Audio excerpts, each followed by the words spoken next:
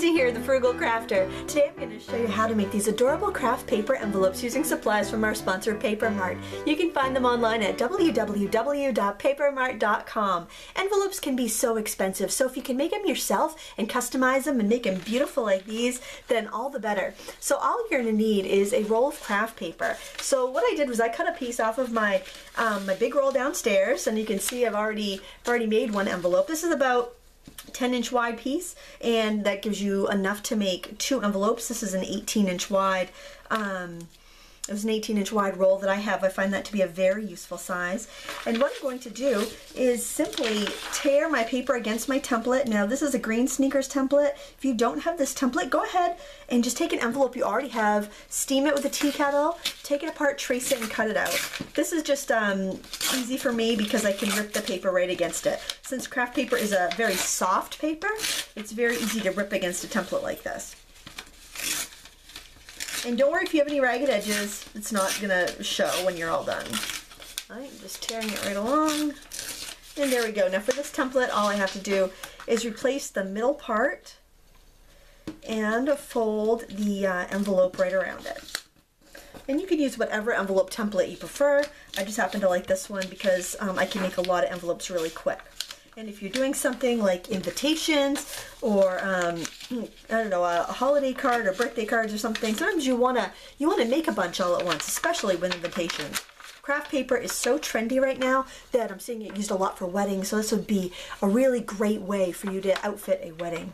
So what I'm going to do here, and you don't have to, but I like to notch out the top area here so that the flap can open and close and you can put a card in and out really easily. But again, it's up to you. Now I'm just going to finger crease these again and use a little bit of adhesive right here to close it. Use whatever adhesive you prefer. There we go. Now we're ready to do some stamping on our envelope to really customize it. So since I'm upstairs in my office, and this is a great tip, use a mouse pad when you're going to do some stamping. I'm also going to put a piece of scrap paper right on top so that I don't get ink on my mouse pad or my table. And then I'm just going to make sure to put my paper right side up, my envelope right side up on my my squishy surface. Stamping works a lot better when you have a surface with a little bit of give to it. And I'm going to use some flower stamps. This is a daisy from Stampin' Up, and it's kind of a fun set because you have the flower top, and then you have, you know, the stems and petals. You can stamp everything separately, which is nice because you can make it fit whatever your project is. Now I kind of made a mistake. Look, I didn't quite connect my flower to the stem, so what I'm going to do is just use a pen and extend it a little bit.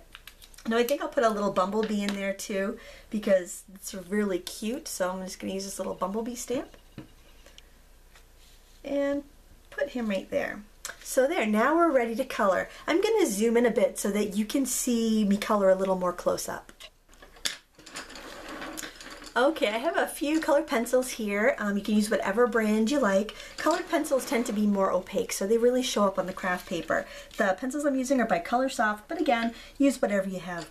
I'm using a pine green color, and I'm just going to add a little bit of dark green here on the edge of my my flower, and also to the edges and center vein of my petal. And I'm not putting a lot of pressure because with this craft paper, it's got a little texture to it, but it's not super rough, so I don't want to clog the tooth.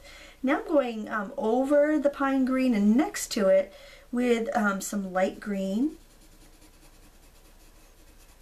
I find that if you're looking for pencils that are very affordable, that Prang makes a really nice set, and you can get them right at any office supply store, and they're really a lot of bang for your buck. I used to get them a lot for my students when I was teaching art classes to kids full-time. Alright, I think I want to darken that stem up a little bit, but I love how the colors just glow on top of that craft paper. Isn't that nice? And a big roll of it won't set you back very much, and I find that I love using it for wrapping presents and all sorts of different crafts, and you don't have to feel like you're wasting it because it's so inexpensive. It's also a great surface for covering your table so you don't get paint on it or get it dirty, or even covering a table so the kids can just go to town coloring on it. This is some bright orange I'm adding to the bottom of my petals. Now I'm adding some deep cadmium on top. I hope I'm not too painful to listen to with my raspy voice. It sounds worse than it is. My sore throat is completely gone. It's just a little bit of residual hoarseness, I guess, from my cold last week. I'm adding this lemony color on top. And again, I'm not applying that much pressure. Now if I want to add a nice highlight, I can go in with this nice creamy, it's called Lemon Sorbet, but it's really like a cream color. And I'm just going to go in and add some highlights on the tops of those petals. Can even add some of that to the leaf if I want. There, just kind of a nice little sunray color.